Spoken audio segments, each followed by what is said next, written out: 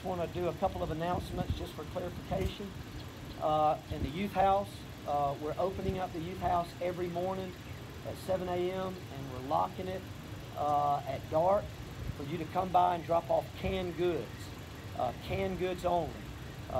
We don't know how far this virus is going to go, but we do know that if it goes further and people start to have lost their jobs, need food, we want to be ready to at least give some people their food. If you agree with that, say amen by blowing your horn. All right, I think we got it. Let me encourage you to continue contacting people, church people, your family, your neighbor, and your church family. Pop called me this week just to encourage me, and Pop, I appreciate that. I don't want to name names, but I do appreciate it. No Wednesday service, so we won't have any Wednesday service this Wednesday unless something takes place, but I will be putting the lesson on YouTube and Facebook out of Revelation chapter 6.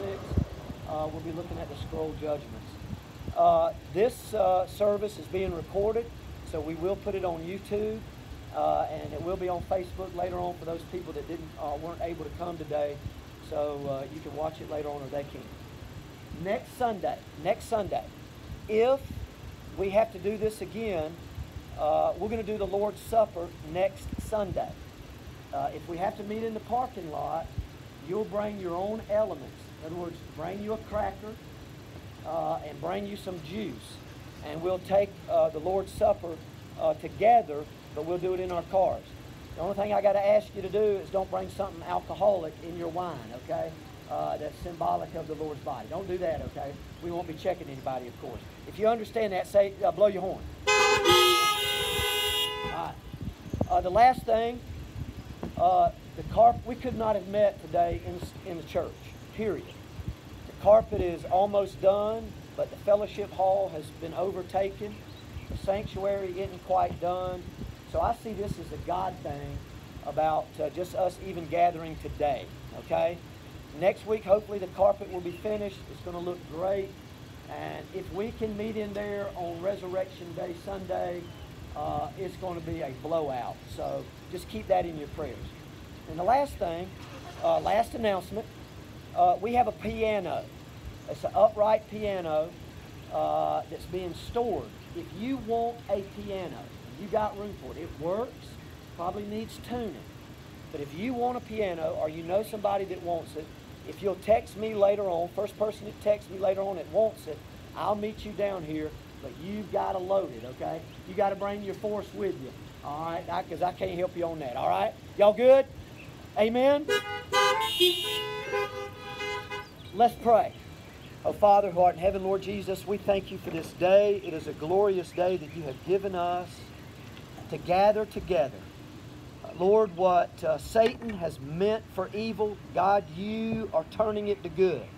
We're seeing that all over. The church cannot be stifled. Lord, I pray today for this group that's here today. Lord, I pray that, God, you would encourage them to be the church. We have been going through, Lord, you know in your word in Acts, that the church is to leave the building. And church, Lord, we know that we're not to be comfortable in just doing what we're doing. Things are changing all around us. So, Lord, I pray that, Lord, more so than ever in the history of our country and in the history of our Christendom and in the history of our personal relationship with you, that, God, we would convict us to be the church that has left the building in the way we should. Honor this today, Lord, with your presence. I pray for your Holy Spirit to be present.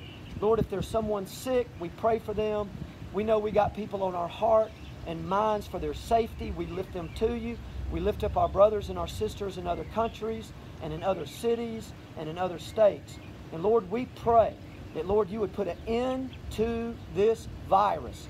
Give those who have wisdom the wisdom they need. Give us wisdom, the wisdom that we need. And it's in Jesus' name we pray. And all God's people said, come on, Kevin, you're on. I'm going to do it from down here. Did y'all hear? All right, I know you brought your hymnals with you. So we're going to sing hymn number 111, How Great Thou Art. I'll try to lead you hopefully you're able to roll your windows down so I can hear you. And hear it throughout the parking lot. So let's give this a shot. Oh Lord my God, when I in awesome wonder consider all the worlds thy hands have made, I see the stars, I hear the rolling thunder, I pass throughout the universe displayed. Then sings my soul, my Savior God, to thee. How great thou art, how great thou art. Then sings my soul, my Savior God, to thee. How great thou art, how great thou art. When through the woods and forest glades I wander and hear the birds sing sweetly in the trees. When I look down from lofty mountain grandeur and hear the brook and feel the gentle breeze, then sings my soul, my Savior God, to thee. How great thou art, how great thou art. Then sings my soul, my Savior God, to thee. How great thou art, how great thou art. And when I think that God his Son not sparing sent him to die, I scarce can take it in, that on the cross my burden gladly bearing, he bled and died to take away my sin. Then sings my soul, my Savior God, to thee. How great thou art, how great thou art. Then sings my soul, my Savior God, to thee. How great thou art, how great thou art. When Christ shall come with shout of acclamation and take me home, what joy shall fill my heart. Then I shall bow in humble adoration and there proclaim, my God, how great thou art. Then sings my soul, my Savior God, to thee. How great thou art, how great thou art. Then sings my soul, my Savior God, to thee. How great thou art, how great thou art.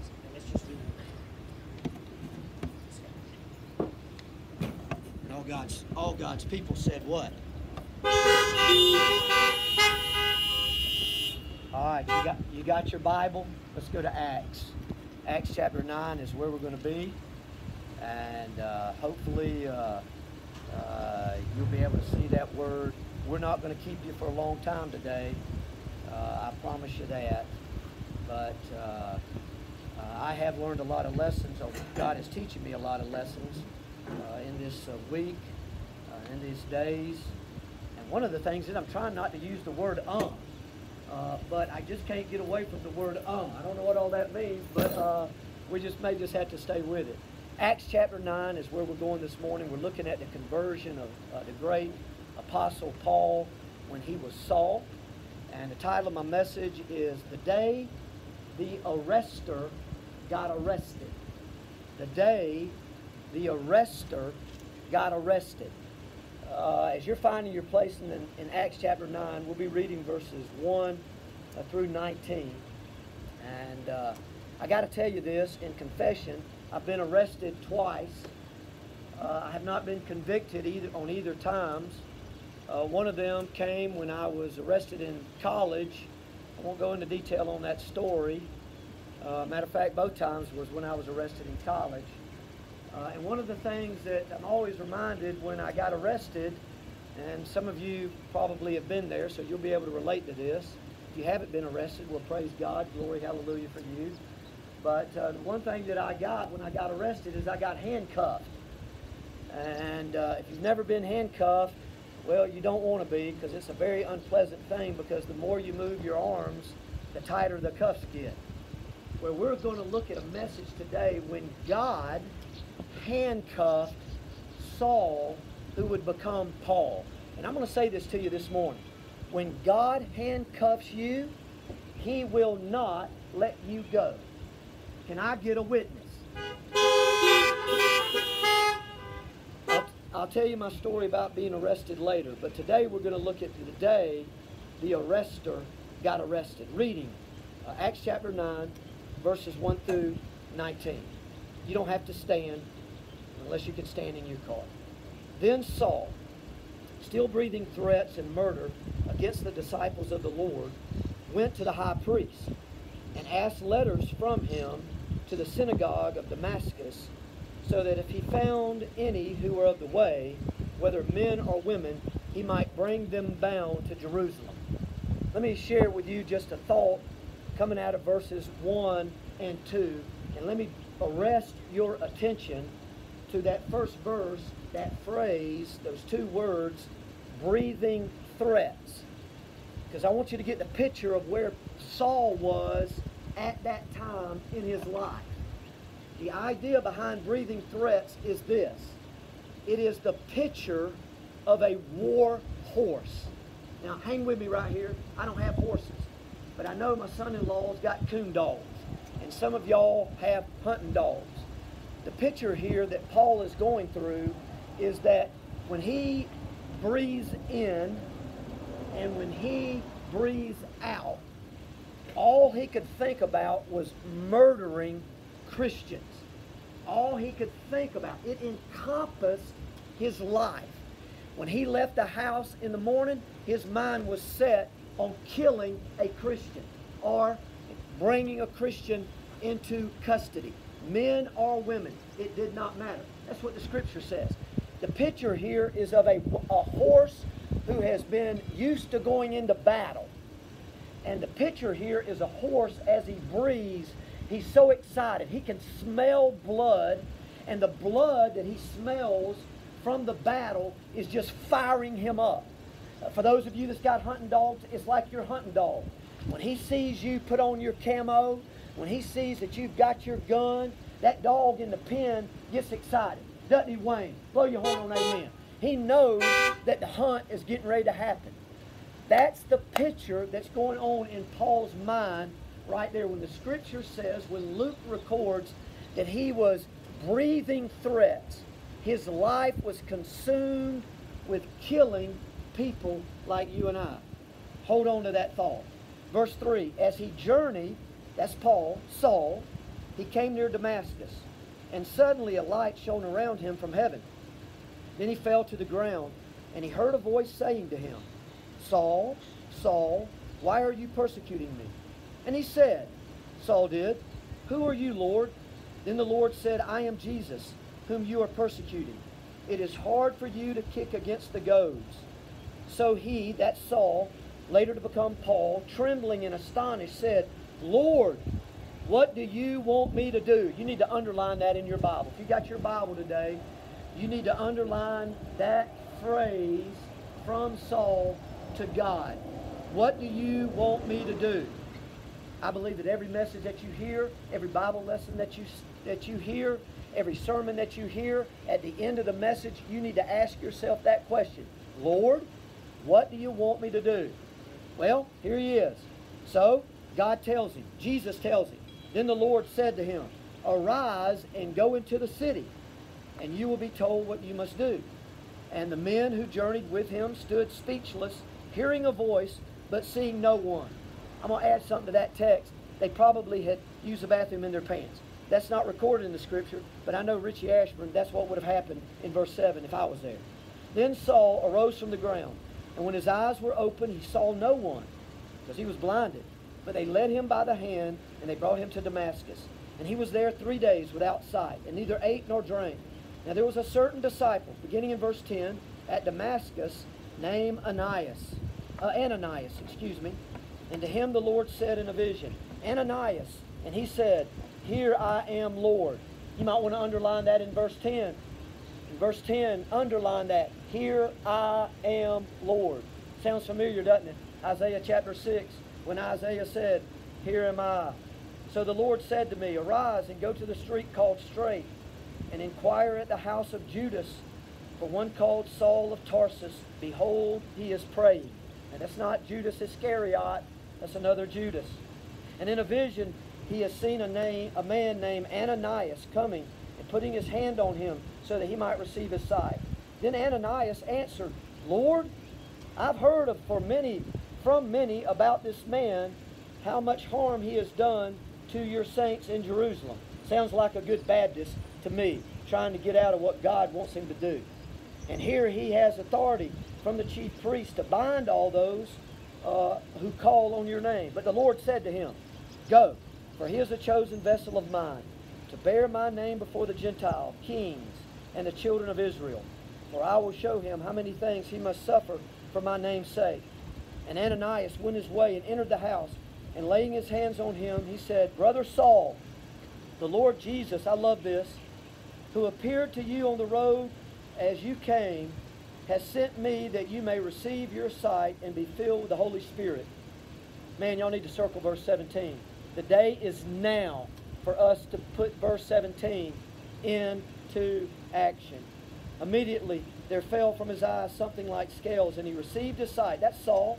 And at once he arose and was baptized. Verse 19. And when he had received food, because he hadn't eaten in 3 days, he was strengthened. Then Saul spent some days with the disciples at Damascus. Jesus, we love you. We praise you for your word. It is real, it is true, and it is powerful. Today, Lord, you allow us to see the conversion of the greatest missionary that the world, that Christendom has ever seen. We thank you for that. But today, Lord, not only do we want to look at his conversion, we want to look at Ananias. Help us to be like Ananias. And it's in Jesus' name we pray. And all God's people said? All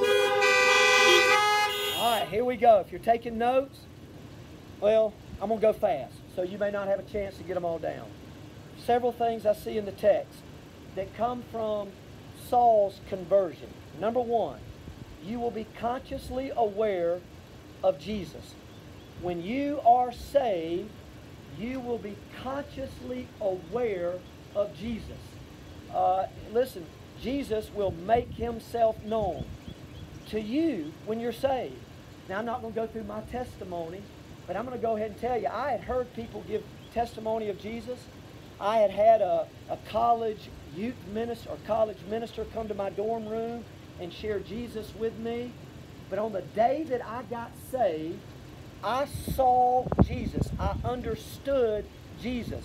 I understood that I was a sinner and I needed Jesus for salvation.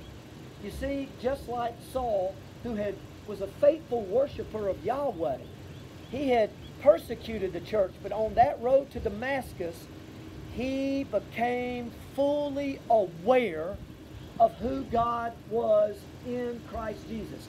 It was not a figment of his imagination. It was not some hocus pocus.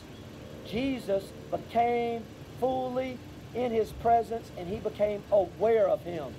In a conversion experience, think about your conversion experience. Did you become fully aware of Jesus Christ? You as a sinner, Jesus as the Savior. If you haven't, my friend, today, the gospel of truth goes forth. Jesus is alive.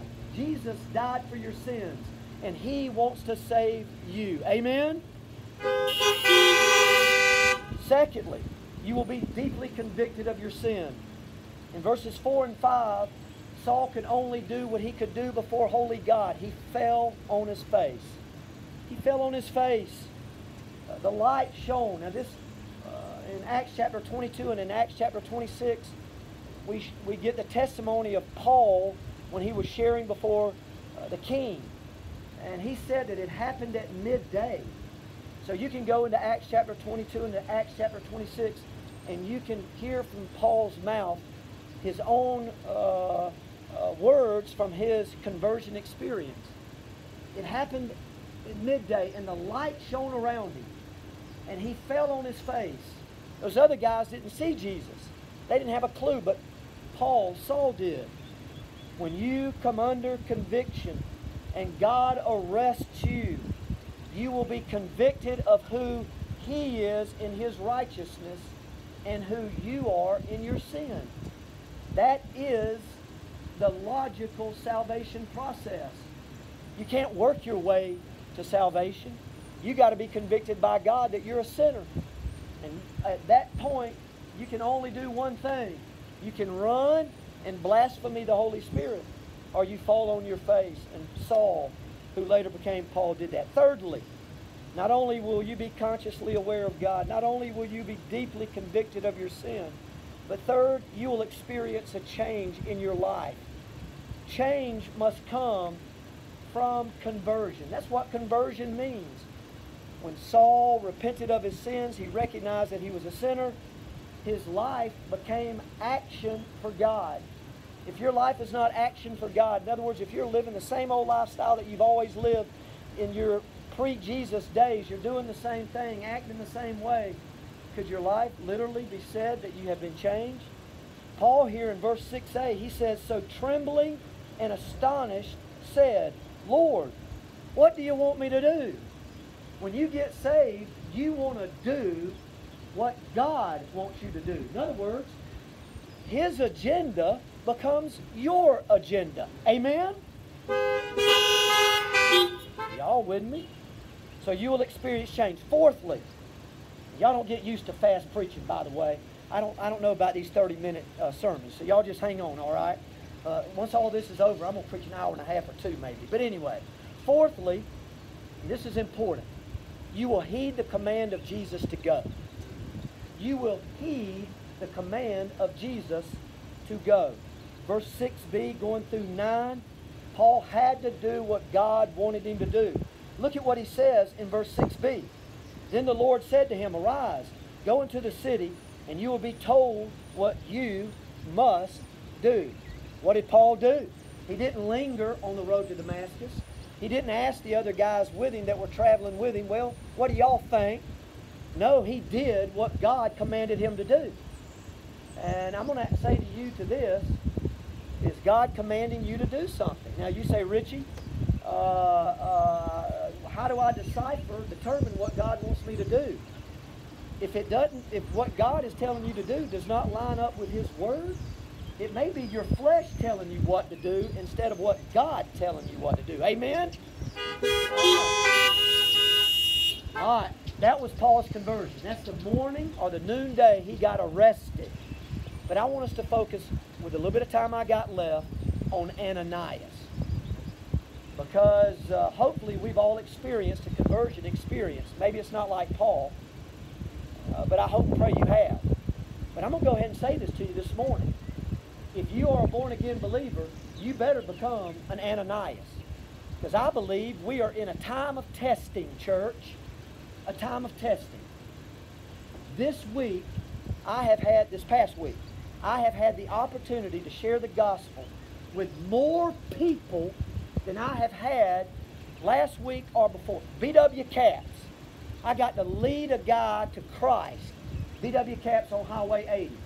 I hope and pray he's going to David Wilson's church today.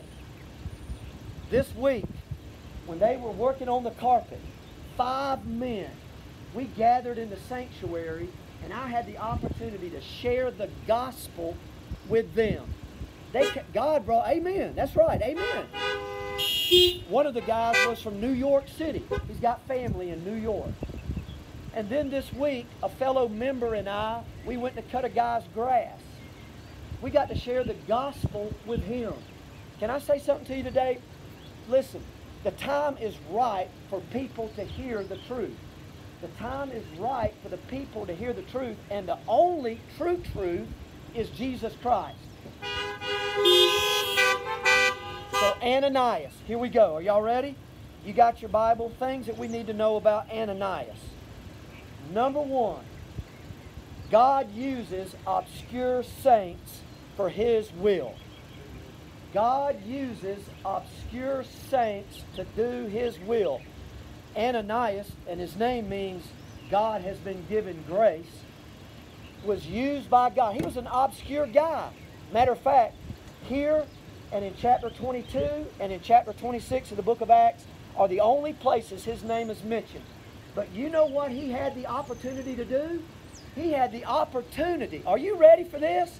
He had the opportunity to share the good news, to witness to the soon-to-be greatest Christian for Jesus that the world has ever seen. Can you imagine the guy who witnessed to Billy Graham? Do you imagine the guy who witnessed to Billy Sunday? Do you imagine the guy who witnessed to D.L. Moody? Do you imagine the guys that witnessed to David Jeremiah? We may not have a clue who they were, but in the accords of God, God knew, and God knows. Ananias was used. You don't have to be famous. You don't have to sit on a podium. You can be from Seal, Alabama, and a redneck. Can I get a witness to share the gospel? So number one, what we need to know about Ananias, he uses obscure saints to do his will. Find that in verse 10. Number two, about Ananias, we need to never be afraid to do God's will.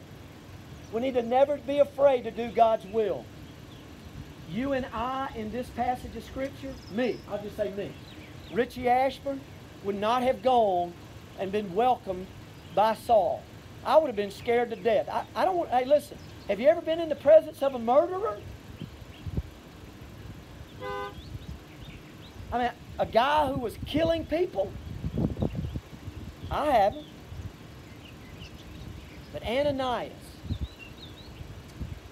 because we don't have anything to fear, went to him. You say, okay, Richie, if we don't have nothing to fear, then why are we meeting out here and not side by side in the church building, loving on each other like we normally do? Well, the Bible also says for us to be as wise as serpents and harmless as doves. And I'm going to go ahead and tell you, God has not given me the peace to gather us together and hug on each other and kiss on each other. Because I'll go ahead and tell you, I'm not afraid. But I don't want to lay my head down tonight and know that my daughter who's carrying a baby got sick because of me. Or that my Jenny's mom and dad got sick because of me. We can do things without fear, but we've also got to do things with discernment. Because the Holy Spirit is in us, we must be wise. So just like Ananias, maybe his flesh would have said, don't go. But he heard the voice of God, and God said, go. I think about our missionaries right now all over the world. They've gone because God has commanded them to go. Listen to me this morning. If God is laying it on your heart to go witness or to go do something, and you can confirm it, you know it's from God, then you need to do it. We're here today because God laid it on my heart to do it. Can I get a witness? Number 3. What can we learn from Ananias? Never be afraid of God's will. We should never be afraid to be the obscure can be a witness of God. But thirdly, we never need to underestimate a person who gets saved. Never underestimate a person who has been saved, because you don't know what God's will is for their life. God's got a will for all of it. Amen. When I got saved, the night that Don Graham preached at Mount Hebron West Baptist Church on April the 6th, 1986, and I received Christ in my heart on April the 8th, 1986, when I prayed to do that, I don't imagine Don Graham would have ever, in his wildest imagination, thought I would be here today. And that's not pointing glory to myself. That's pointing glory to Jesus. Amen? When you got saved, would you ever thought that you would be sitting in a parking lot worshiping Jesus? Never underestimate your salvation, because in God's kingdom, you are important. Amen? Let's pray. Oh, Father who art in heaven, Lord Jesus, we love you. We praise you for this day. Lord, I pray you would speak to the hearts of the people. We love what we've seen, and thank you for what you did in Paul. But Lord, we also thank you what you did in Ananias. Your grace is sufficient. And Lord, today we pray for that grace. Unloose our tongues. Unloose our voices to sing praises to you, but also to be ready to give a defense for our faith. Jesus, when you bring people into our presence this upcoming week, some are going to be scared. Some are not going to know their eternal destination. Some are going to be thinking about whether or not hell is waiting for them. Lord, help us to share the good news. Help us to tell people about you. Our world needs it. The United States needs it. Alabama needs it. Russell County needs it. Seal, Alabama, Fort Mitchell, Crawford, Pittsview, Phoenix City, Columbus, Georgia. Listen, Lord, we need to be about telling the gospel. Help us to be the Ananias you would have us to be. And it's in Jesus' name I pray. And all God's people said,